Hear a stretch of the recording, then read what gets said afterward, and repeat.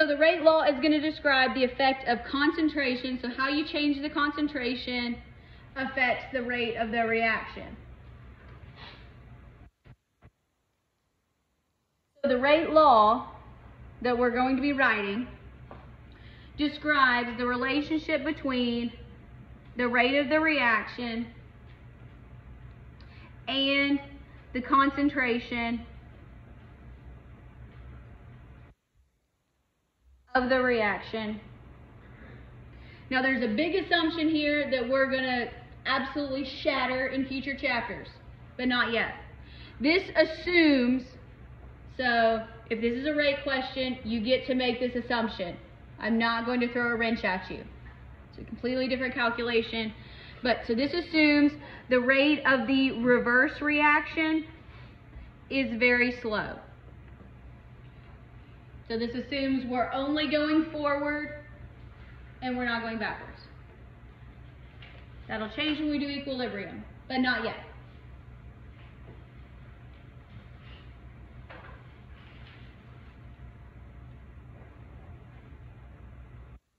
Now, when you write a rate law, the rate law is always going to be in this format. Rate equals.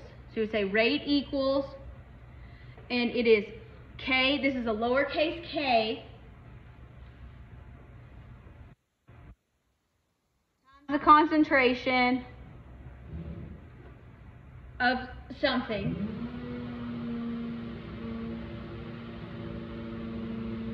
And an exponent n. No, it's not.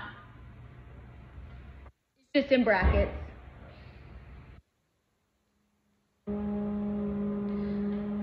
So lowercase k is going to be what we refer to as the rate constant. Learn it, know it, love it. The rate constant is not going away.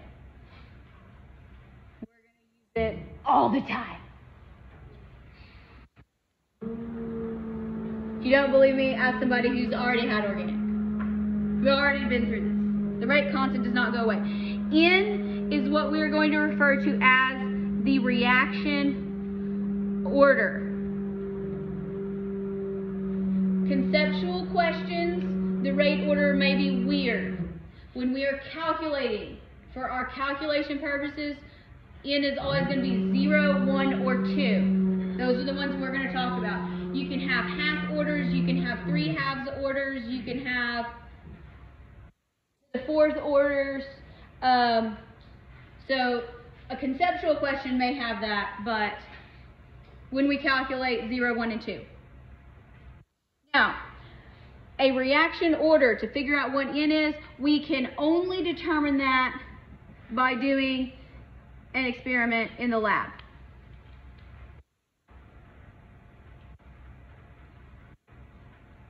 And so it determines how the rate depends on the concentration of the reactant in the lab, and then you calculate it and you compare experimental rates.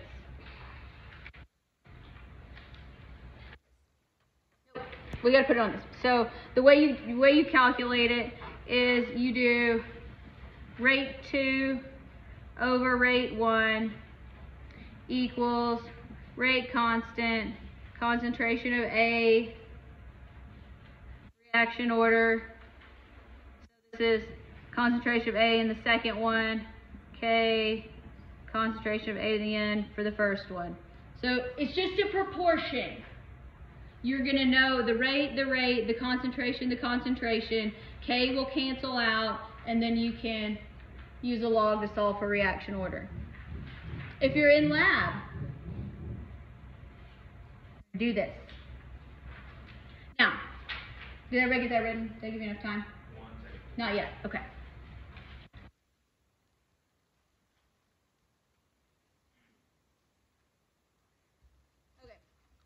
Let's look at this graphically.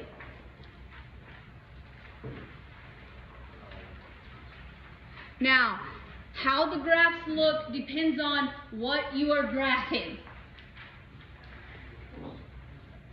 So, if you have a reaction where you're measuring the reactant concentration versus time, which is generally the first thing you're going to do in the lab. If you graph it and it is a straight line, it is zero order. If you graph it and it is like a little subtle curve, it's second order or first order. And if it's a steeper curve, more gradual curve. Inverse of a second order. We don't do this very much. This is the one that I tend to look at. This is the zero order. This is the first order. This is the second order.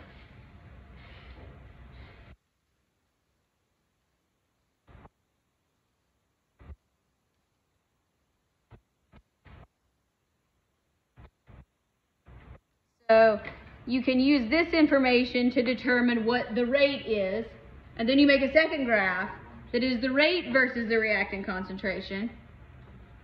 And if it's a flat line, it is zero order.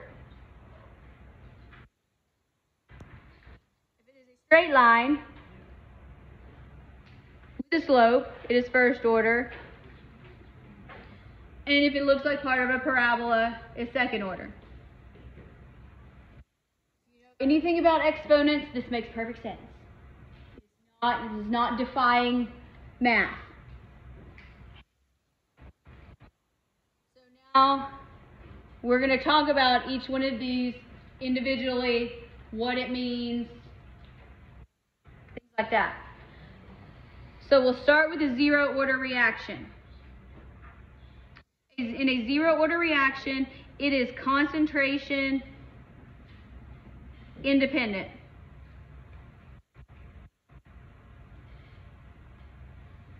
The amount of the reactant that is available for the reaction is actually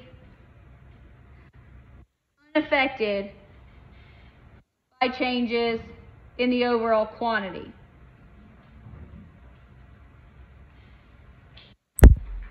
So, like a good example of this would be if you were measuring the rate of something where you were doing like sublimation. So sublimation, you have a solid, you're measuring the rate that it goes to a gas. Does it matter if you're looking at the solid, here's the solid, does it matter what's going on down at the bottom of the solid? No. Only the ones at the surface matter.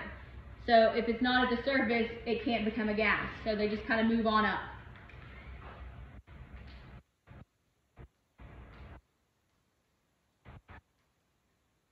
So the rate will be expressed as K times the concentration of whatever you're measuring to the zero power.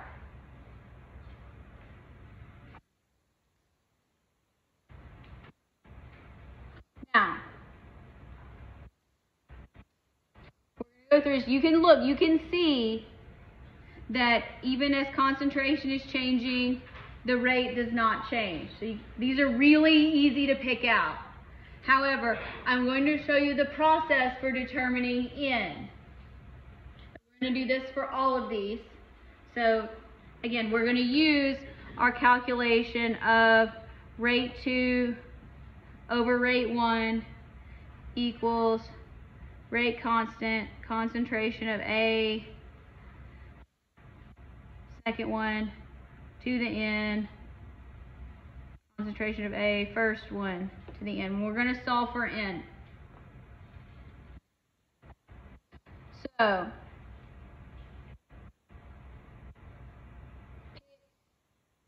two concentrations. Do we like the first two? Is anybody get mad if I just do the first two? It doesn't matter.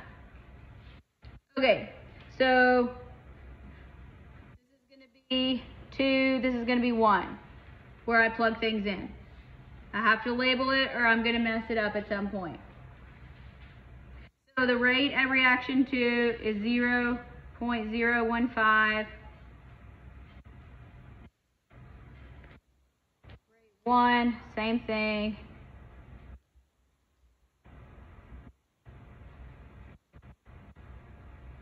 We have rate constant K, just leave it in there for now. 0.20 in. Leave the rate constant in for now. Plug it in. These problems are not that hard. They just take a lot of time and paper. So if you learn the process, you can do it. So I know on something that's easy, you're like, this is stupid. I understand. I empathize. I have been in your chair. So, units cancel, K's cancel. We're left with 1 equals 2 to the n. Now how do we solve?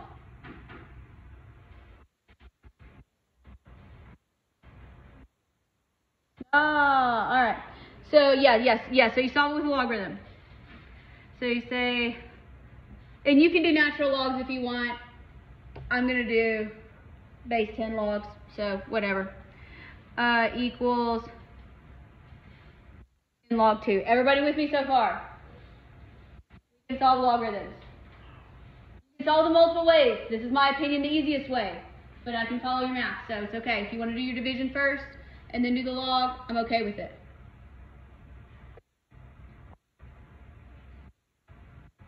All right. Log base 10 of 1 is 0. 0 equals log 2. Log 2 doesn't matter. 0. Look, I told you it was a 0 order. It's a 0 order. If we graph it, it looks like this. It all makes sense.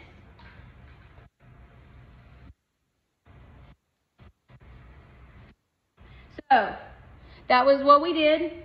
Now, let's write out what we did. So now, how do we write our rate law? Once the order of the reaction is determined, so we have determined this is a 0 order reaction, you're going to substitute in any of the concentration initial rate pairs. We're not done yet, because we have to solve for K. The reaction order, now we have to solve for K. The rate constant K is not going away. So in this case, we're going to write it. We know it's going to be in the general formula of rate equals rate constant K times one of our concentrations, 0 power.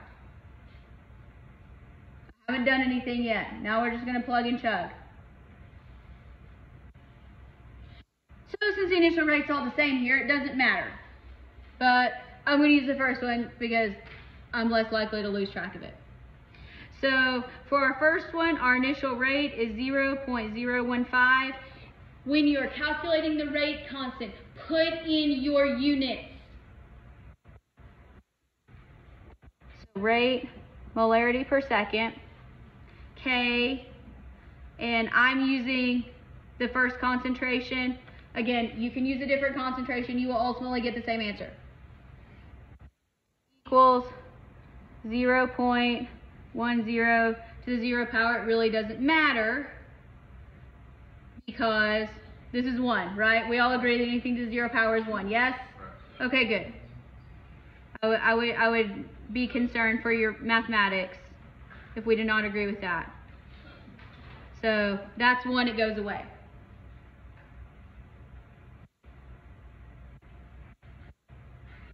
So the final piece of the puzzle here is the units for K in a 0 order reaction are going to be molarity per second, or you may see it written as, it means the same thing, molarity seconds to the -1. Means the same thing? Yes. But it doesn't matter because it's going to go away.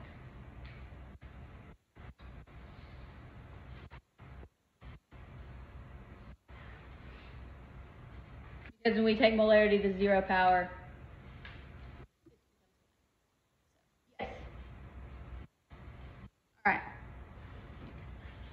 Summarize. Zero order reactions. Rate is in the format Ka to the 0. Plug in formula, find out it's a zero order reaction. Then you plug in your pairs, solve for K. Units for K are always going to be in molarity per second. Who thinks this is easy? Really confused? Who wants to go home? Not yet.